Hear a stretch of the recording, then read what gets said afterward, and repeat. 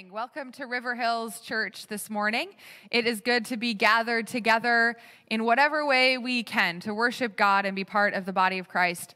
I am Pastor Allison, the Minister of Outreach and Education, and there are some announcements that I want to lift up. But first, make sure that you are reading your Friday e-news. It has a lot more information than I'm going to say today. And if you don't get that, make sure you sign up on our website or contact the office, and we'll make sure that that gets into your email inbox every week.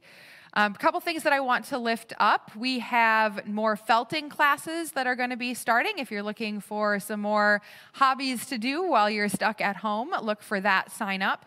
We also have the blood drive coming up on March 6th, and the registration for that is now open. We are letting church members sign up before the general public, so snag the slot that you want for that.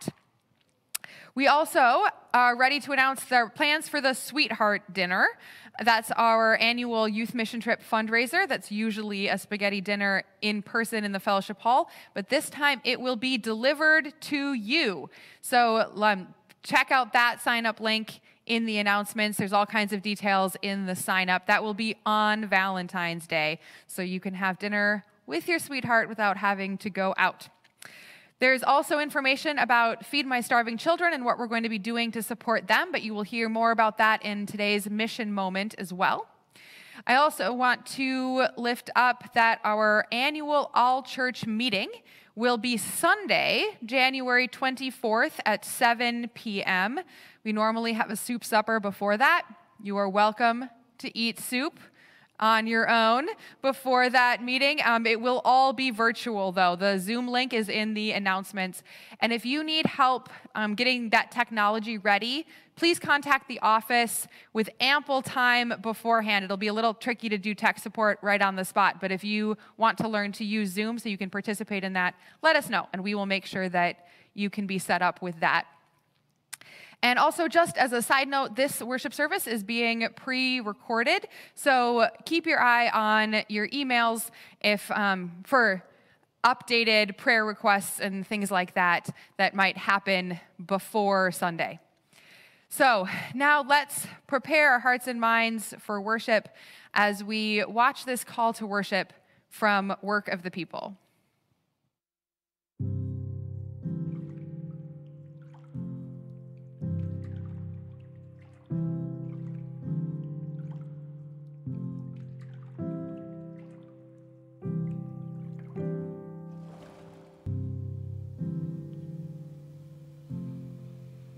May Christ, who shimmers in all creation, surprise you each day with glittering moments. When you can see again how light lives in everything, how it partners with dark soil to bring forth aster and lavender, rosemary and daffodils, 100 kinds of squash, kale and cabbage, apple and berry, grapes sweetened by the sun. How the dough you knead in your hands is an alchemy of touch and time. How everything is a call to communion. The wafer of moon, a chalice of stars. Let the mystery of it all dance in your heart, always widening your horizons, inhabiting new landscapes. May you know each moment as sacred, and everything around you a call to remember this one true thing.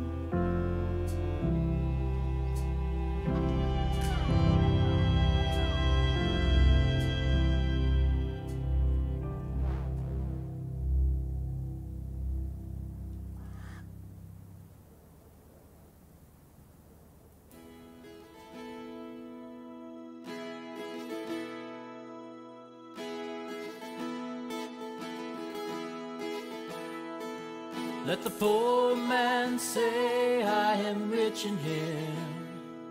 Let the lost man say, I am found in him. Oh,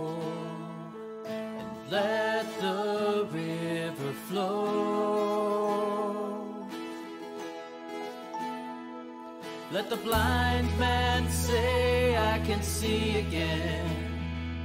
Let the dead man say, I am born again. Oh, and let the river flow.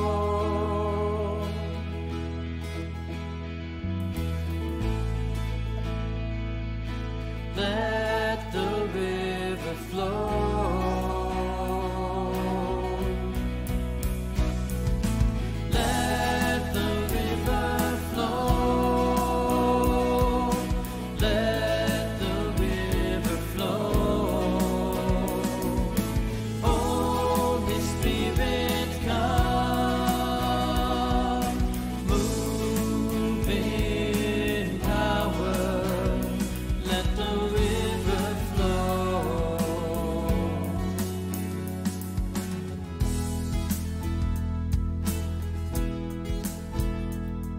Let the poor man say, I am rich in him.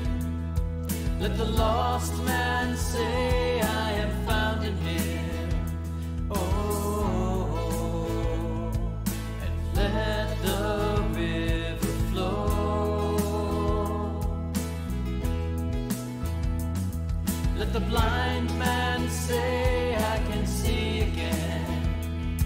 Let the dead man say, I am born again. Oh, and let the river flow.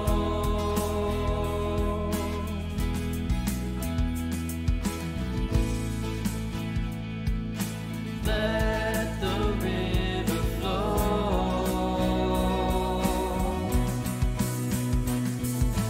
Let the river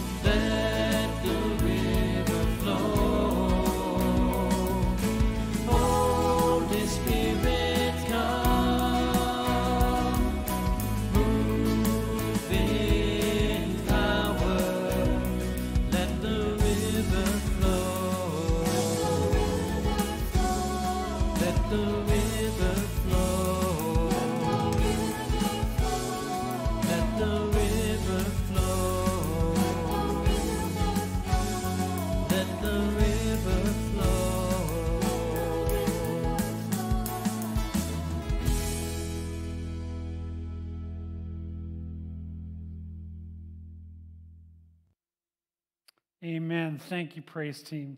What a powerful witness to us today as we've gone through this week and we ask ourselves the question, what does it mean for us to be the church? What does it mean for us to flow, to let the river flow, to be out in our community, to be able to make the difference? There have been many challenges that we've faced this week. There have been those in our congregation that are trying to figure out what the next step is in their treatment plans. There are those who have undergone unexpected tragedy. And in the midst of all of this, we can spend this time in prayer, lifting up our questions and our cries for intercession. But I want to challenge us this week to use our prayer time in a little bit of a different way. We're celebrating baptism today as we lift up and remember the story of Jesus' baptism. And that is a new beginning. It's a new start. It's a way of finding our feet to move forward in our ministry. So I ask you to ask these questions. Lord, what is it? What does it mean for us to be the church today? What does it mean for each of us to be followers of Christ, disciples of the one who taught us? What does it mean for our families to live out the witness of the love that you have given us? What questions do you want to lift up today as we gather in prayer? Let's include those as we join together in prayer, as we lift up the things that are on our hearts, as we ask for God's intercession into the challenges that we face, but also let's allow ourselves some time to stop talking and to listen to what God has to say to us. Let us take this time now and enter into an attitude of prayer. Let us pray.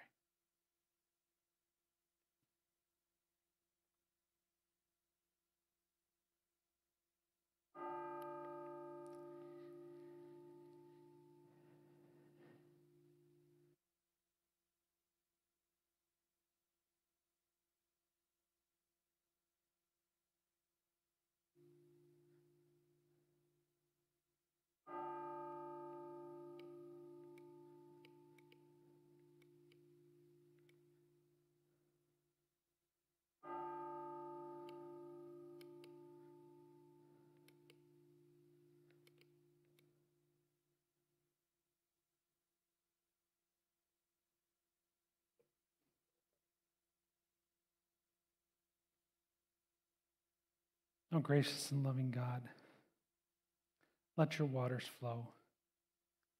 Let us bring ourselves to that place that John set aside for all to come and to repent of our sins. To come to that place to know that we are far from perfect, that we have come up short in the glory of God. But to know that there is grace in the waters that flow. There is new beginning. There is a new start. There is once and for always and forever the one who gives his life for us so that we might be able to share that good news to all the world in Jesus' name. Lord, help us make our path straight. Help us to find a way. Help us to listen to what your calling is in our life. Help us to listen so that we might hear the words you call us to be in the midst of our creation. And Lord, help us to be good, to be as you intended in this time of new beginning. Lord, we lift all of this up to you today in the name of the one who, when the disciples didn't know how to pray, they came to you and you gave them these words. May we find the same comfort in these words today that the disciples did as we pray together. Our Father, who art in heaven, hallowed be thy name. Thy kingdom come, thy will be done on earth as it is in heaven. Give us this day our daily bread, and forgive us our sins, as we forgive those who have sinned against us. And lead us not into temptation, but deliver us from evil. For thine is the kingdom, and the power and the glory forever. Amen. We'll now transition into our time of hearing the Word of God, first as interpreted for children and then from our scripture readings. So, children, gather around.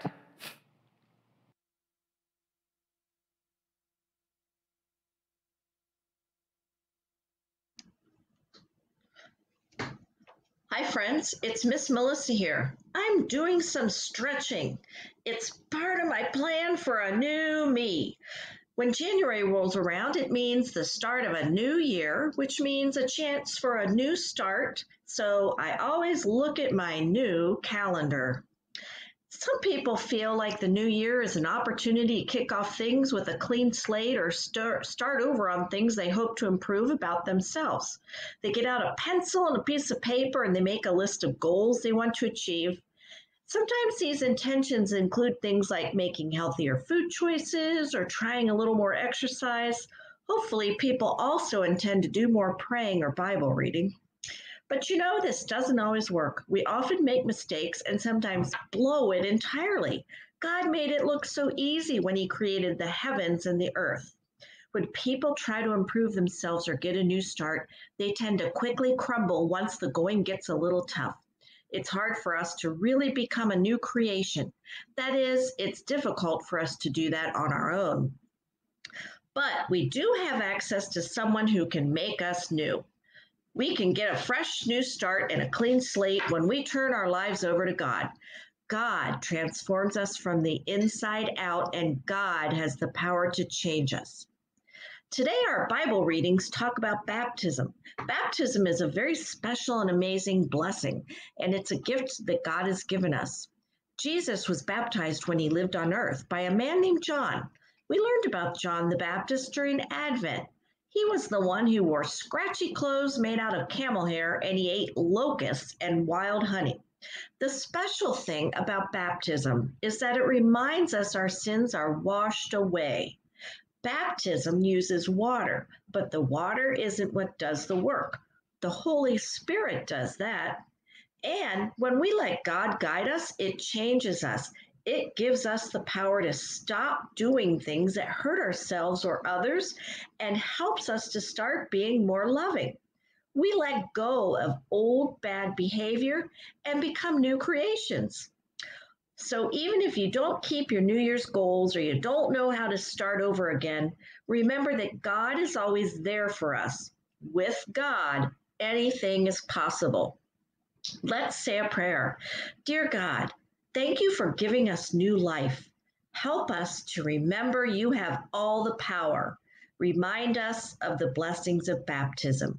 In Jesus' name, amen. Well, I'm going to get a few more stretches in, and then I think I'll take a shower and remember my baptism. Have a good week.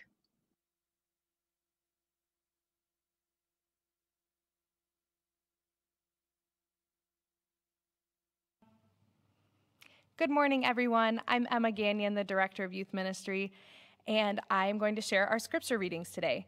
The first reading is from Genesis chapter 1, verses 1 through 5.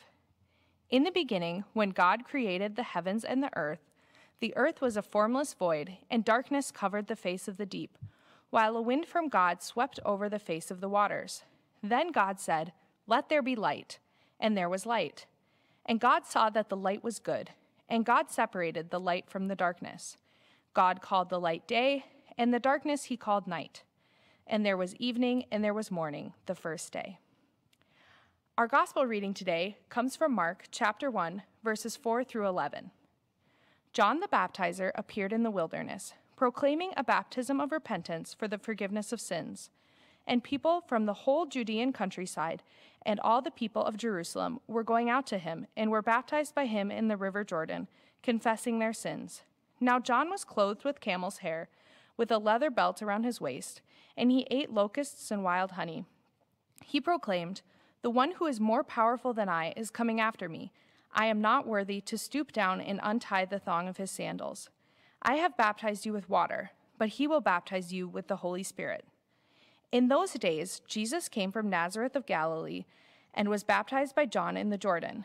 And just as he was coming up out of the water, he saw the heavens torn apart and the Spirit descending like a dove on him. And a voice came from heaven, "You are my Son, the beloved. With you I am well pleased." This is the word of the Lord. Thanks be to God. Let us pray. Loving God, open our hearts and our minds to what you would say to us today.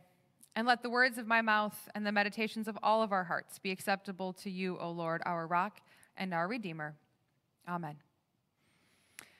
This morning's readings contain two stories of God descending into our world, swooping over the water, and declaring God's creation to be good and beloved.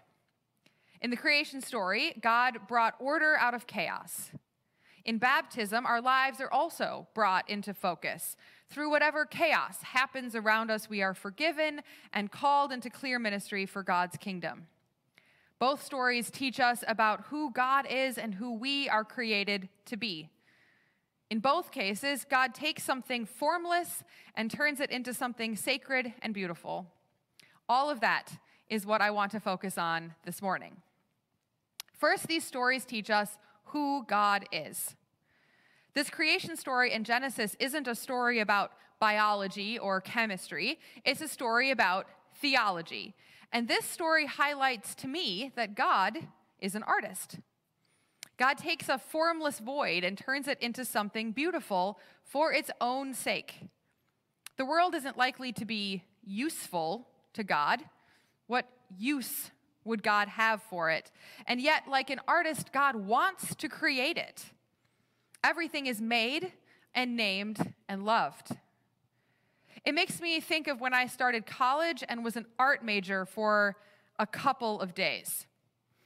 The professor in my introductory drawing class would give us an assignment on Thursdays, and then on Tuesdays, we would put our work up on the wall and all critique each other's drawings.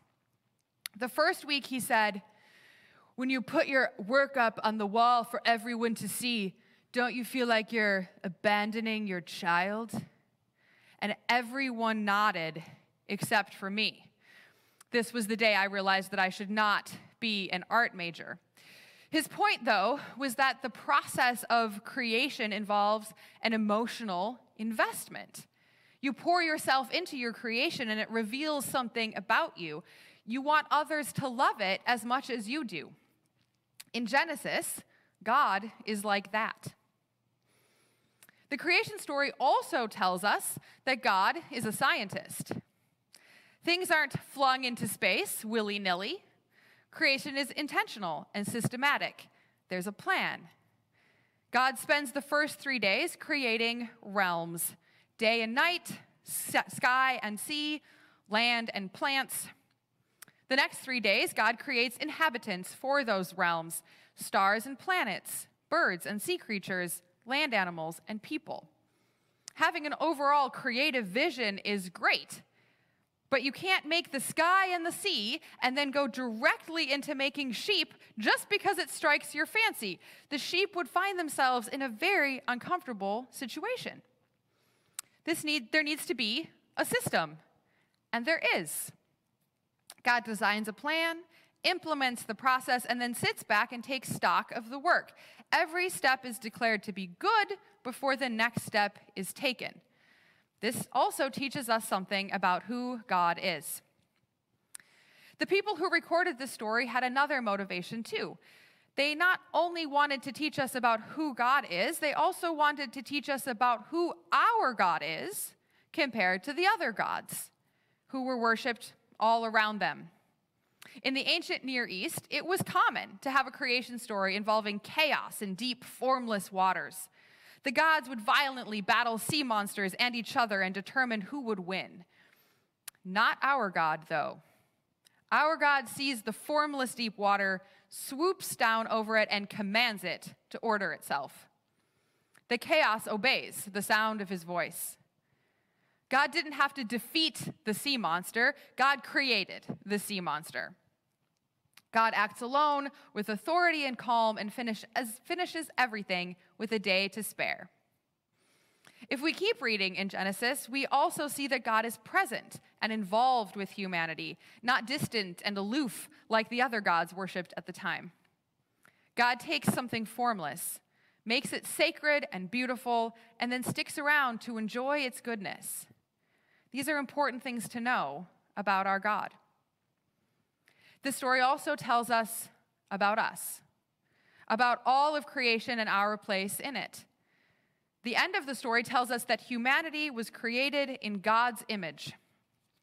That means that we too are filled with creative possibility and the ability to make things that are good and beautiful. It teaches us that we and everything else are good and intentional and wanted.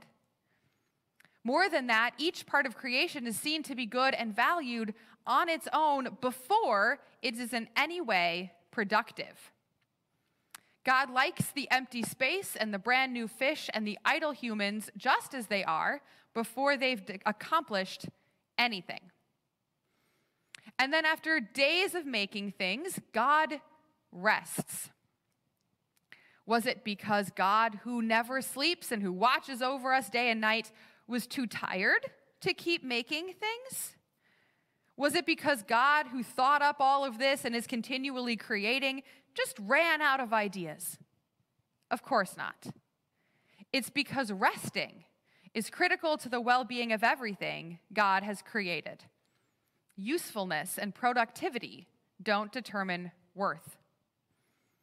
But why am I going on and on about the creation story? Today isn't Creation Sunday, it's Baptism of the Lord Sunday. Well, for one thing, the baptism reading we just heard from the Gospel of Mark is about beginnings. Jesus' baptism is just a few verses into the book, and at the very beginning, Mark introduces the whole story by saying it's the beginning of the good news of Jesus Christ. It's another creation story of sorts, the beginning of God's recreation. Just as God brought life from the original primordial waters, God brings us new life through the baptismal waters. God's Spirit swoops down into the formlessness of our lives and brings order and purpose. In this version of creation, the lessons from the first creation continue to apply. Like the creation story, the baptism story teaches us who God is. For one thing, it shows us that God did not leave after creation was sorted out, but is still present and involved with humanity. This is also one of just a few Bible stories that show us the Trinity clearly. The Father, Son, and Holy Spirit all make an appearance. God is revealed to be a relationship of love. We see who God as a whole Trinity is, and we learn who Jesus has come to be. Instead of angels coming to shepherds or stars leading wise men, like we find in the Gospels of Matthew and Luke, Mark tells us who Jesus is when the heavens tear open, the Spirit swoops in, and a voice declares that this is God's Son, the Beloved, in whom God is well pleased. I do have to admit that every time I hear this passage, I hear part of it in Darth Vader's voice. Jesus, I am your Father. Which is definitely not the intention. The intention is that in baptism, Jesus' essential identity is revealed. In our own baptisms, we hear the same thing. This is a beloved child of God. In this baptism story from Mark, we also learn again that God can take something formless and turn it into something sacred and beautiful. The Jordan River, where Jesus' baptism took place, is just water. In fact, I have been there and can tell you it is nasty, dirty water. But in the Bible, that river symbolizes the liberation of God's people who crossed the Jordan to enter the promised land. God's action then and at Jesus' baptism makes a mucky stream into a pilgrimage site. Baptismal water in our font these days usually includes a splash of water from the Jordan River, but it's mostly from the tap. It's regular, fluoride-fortified water. Yet the act of baptism with that very ordinary water symbolizes the cleansing of our sins and our incorporation into the household of God. The presence of God means the plain old water becomes something sacred and beautiful, and so do we. Recognizing the presence of the Holy Spirit, hearing the fluttering of the dove's wings changes our perspective and shows us how to look at ourselves in a new way. Once again, it's not about being useful. The water itself isn't actually used for washing or drinking. God is well pleased with Jesus in chapter 1 of Mark before he's done anything that Mark found worthy of writing down. We are sacred and beautiful not because of what we've accomplished, but because of our creation and recreation by God. At various times in my career as a pastor, I have been asked why God created the world. As far as I know, the Bible doesn't say, but as usual, people have come up with their own variety of answers. James Weldon Johnson, in his poem on creation, wrote that God stepped out onto space and said, "I am lonely. I will make me a world." In college, I had a professor who said we weren't meant to know why God did it. He said we know this because the first letter in the Hebrew Bible is this one. You read Hebrew that way. And he said the shape of the letter tells us that we're only meant to know things that happened this way in the story. Anything that happened above, below, or before is just none of our business. There's also really the larger question of why any artist creates anything. In 1974, when Philippe Petit strung a tightrope wire between the two World Trade Center towers and walked around 1,300 feet in the air, people asked him afterwards, "Why did you do it?" And he said, "There is no why.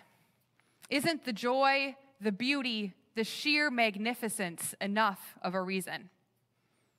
Perhaps that's God's reason for creation too, both for the world as a whole and for each of us. Perhaps the joy, the beauty, the sheer magnificence are enough. God's Spirit, present in the world and in our lives, takes the simple, formless thing that we might otherwise be and turns us into something sacred and beautiful. This new year is, so far, still formless and unordered, but God is as present as ever, bringing order from chaos. And we are made in God's image, filled with creative possibility and the ability to make things that are good and beautiful. We ourselves are good and intentional and wanted, not because of all the things we'll get done in 2021, but because God's Spirit has swooped into our lives and into our world and transformed the ordinary into the sacred. When things around you seem formless and chaotic, listen for that flutter of dove's wings. God is hovering nearby. Let's pray. Creating God, help us to see the sacred in your creation and in each other. Remind us that the ordinary can be transformed by your presence, and that we are enough, just as we are. Amen. We'll now transition into a time of sharing where we will hear opportunities where we can serve our community, and a shout out to those who have contributed to this community of God. Take this time to think what we can do to transform the world around us.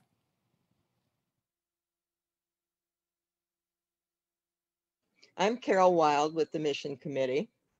This month's mission moment is for Feed My Starving Children, which creates food packs for hungry people around the world. The COVID crisis has only increased the critical hunger already facing so many people worldwide. The ministry, which was based on volunteer in-person meal packaging, has been greatly limited during the past 10 months. They have shifted their packaging to manufacturing plants so that hungry people can still be fed. But this has caused a large increase in their costs.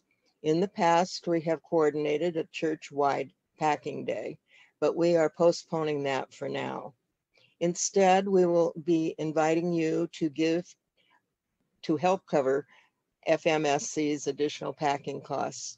You can either give through the FMSC website or send your donation to the church with FMSC in the memo. If you're feeling called to pack in person, You can sign up as an individual or household through their website.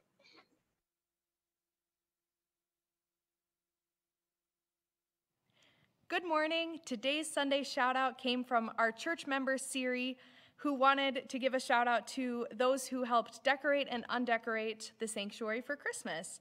That was done by a wonderful group of volunteers and staff members, and we are just so thankful that we could have such a beautiful and festive sanctuary to celebrate Christmas. If you have a shout out that you would like to share, please send me an email at egagnon@riverhillsumc.org. Thank you.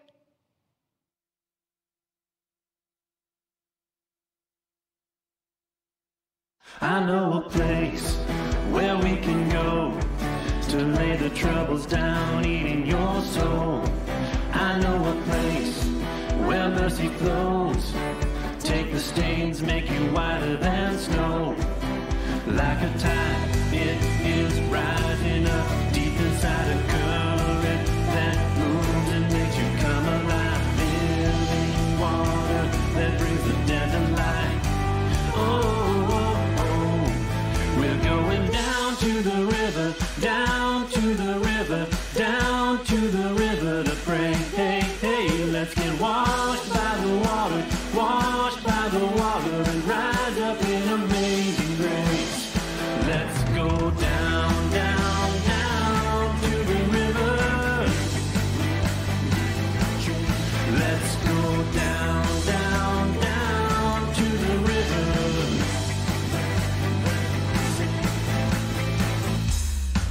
I've seen it move in my own life.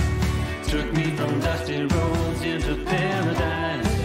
All of my dirt, all of my shame, drowned in the streams that have made me born again. Like a tide, it is rising up deep inside a current that moves and makes you come alive. Living water that brings the dead to life. We're going down to the river, down to the river, down to the river to pray. Hey, hey, let's get washed by the water, washed by the water and rise up in amazing grace. Let's go down, down, down to the river.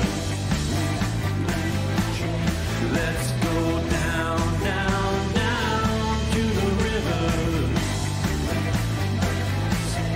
Let's go down.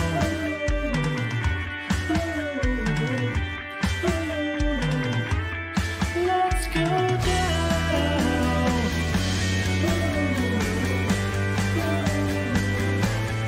Let's go down. We're going down to the river, down to the river, down to the river to pray. Hey, hey, let's get washed by the water, washed by the water and rise up in amazing grace. Let's go down, down, down to the river. Let's go down, down, down to the river. Oh, down. Gonna go down in amazing grace. Gonna go down in amazing grace. Go out today knowing that you were created sacred and beautiful. And when things get chaotic, listen for the flutter of the Holy Spirit's wings. Amen.